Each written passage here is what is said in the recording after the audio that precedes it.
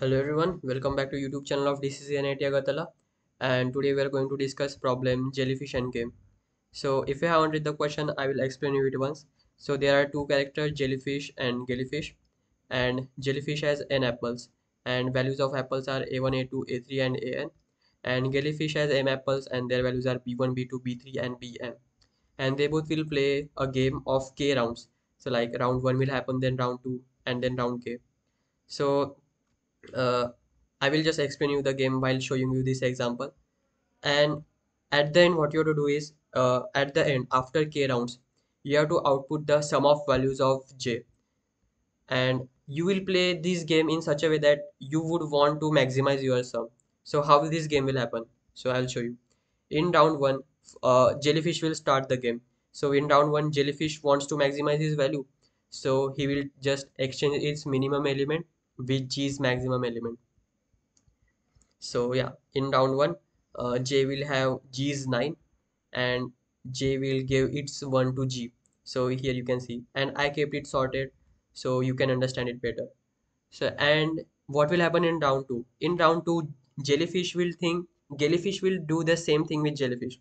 What will jellyfish do is, it will take its minimum value and swap it up with jellyfish maximum value. So you can see 0 is gone here and 9 is here. And what will happen in round 3?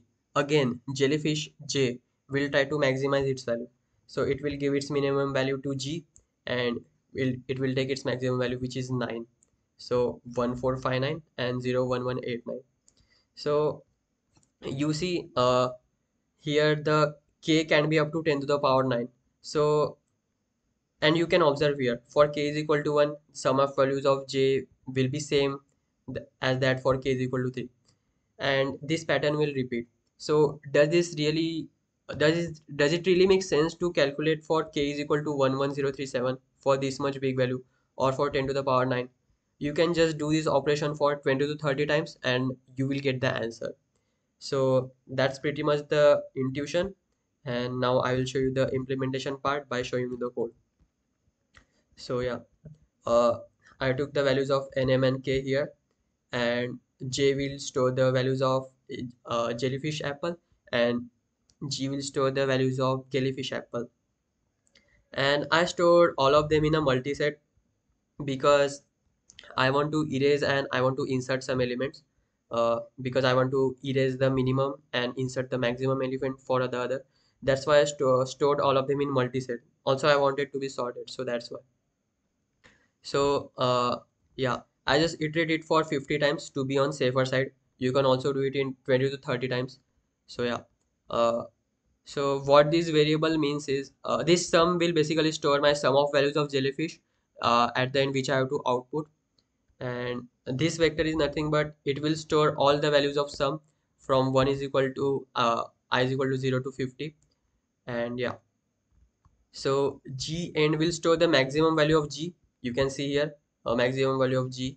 G end will store, and J end will store the maximum value of J, and J first will store the minimum value of J, and G first will store the minimum value of G.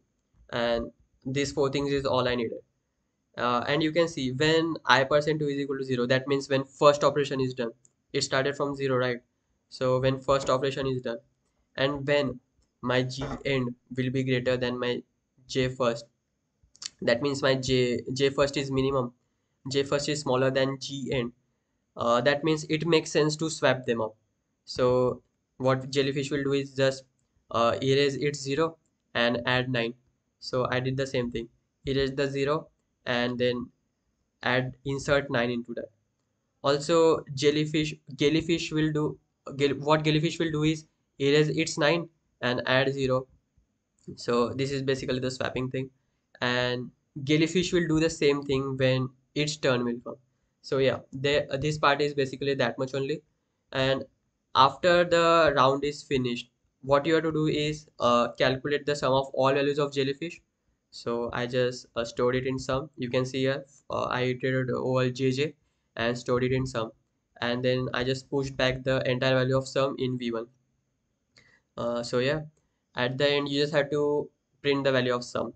So if k is equal to 1, just see out v10, like the sum stored after the operation 1.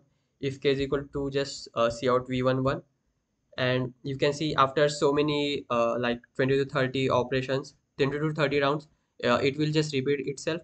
So just uh, just see out the final values of it. So that's pretty basically the implementation part, and yeah, that's basically it. So thank you.